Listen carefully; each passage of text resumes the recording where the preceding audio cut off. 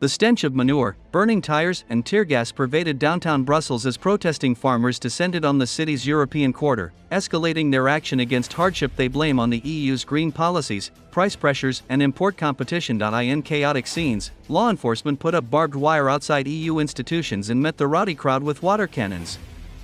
Protesters set fire to tires, dumped manure on the street and sprayed police with hay. Farmers jammed part of Brussels, Belgium, with tractors and set fire to piles of tires in the latest of many protests by farmers across Europe against competition from cheap food imports, excessive environmental rules, and subsidies favoring large firms. Brussels police fired a water cannon after furious farmers started a bonfire outside the European Parliament while protesting. Agriculture ministers were set to debate a new set of EU proposals to ease the pressure on farmers, including a reduction in farm inspections and the possibility of exempting small farms from some environmental standards.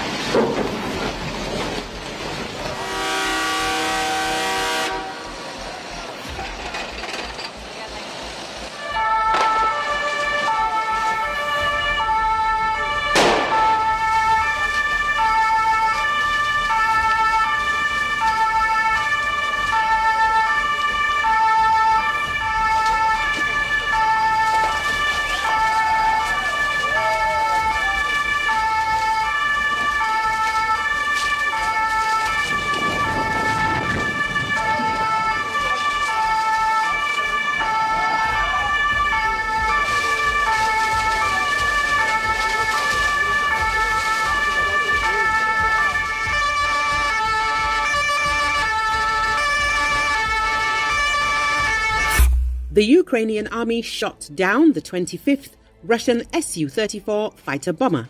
Several media reports have indicated that a Russian Su-34 fighter jet has crashed in the Henichesk district of Kherson Oblast. Radio Liberty said eyewitnesses are posting videos from the plane crash scene. Unconfirmed reports suggest it was downed.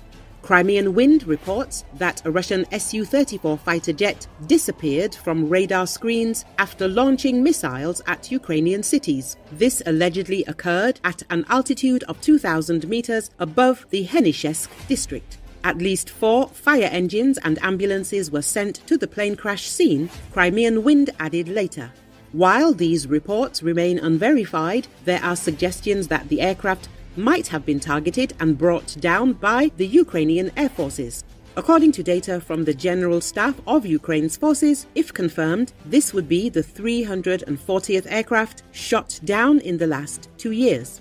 This incident follows the recent success of Ukrainian Defense Forces in downing a Russian A-50 aircraft on February the 23rd. Last spectacular knockdowns, Su-34 bombers, Su-35 fighters, and AWACS A-50 aircraft. It is only part of the Russian Air Force. Of course, the losses are heavy and may cause logistical problems, but the Kremlin will sooner or later deal with them in its own way.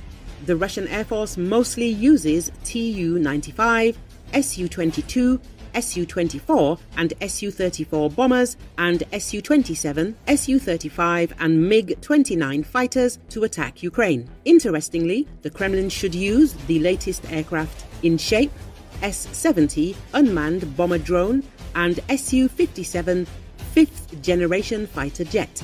As for the Su-34s, the Ukrainians have scrapped 25 machines, including 16 in the last 2 months.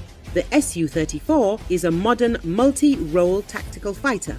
The machine is capable of carrying tactical nuclear weapons and can carry out attack, reconnaissance and direct air support missions. The cost of manufacturing the Su-34 is estimated at approximately $36 million.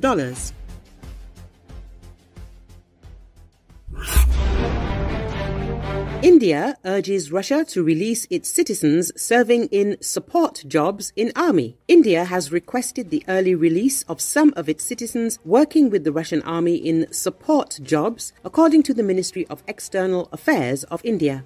The statement from the Indian Ministry of External Affairs came after a local newspaper reported that last year about 100 Indians were employed under contracts for a term of no less than a year.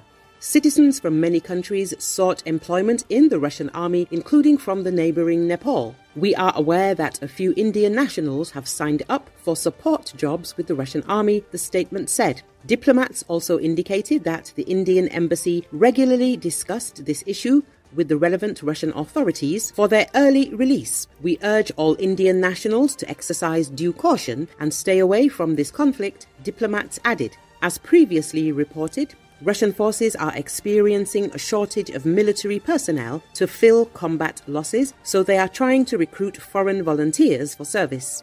In particular, the Russian state has been recruiting citizens of Cuba for the war in Ukraine. The latter were promised high salaries, bonuses and vacations. Also in early January, Nepal stopped issuing permits to its citizens to work in Russia and Ukraine. At least 10 Nepalese soldiers were killed while serving in the Russian army.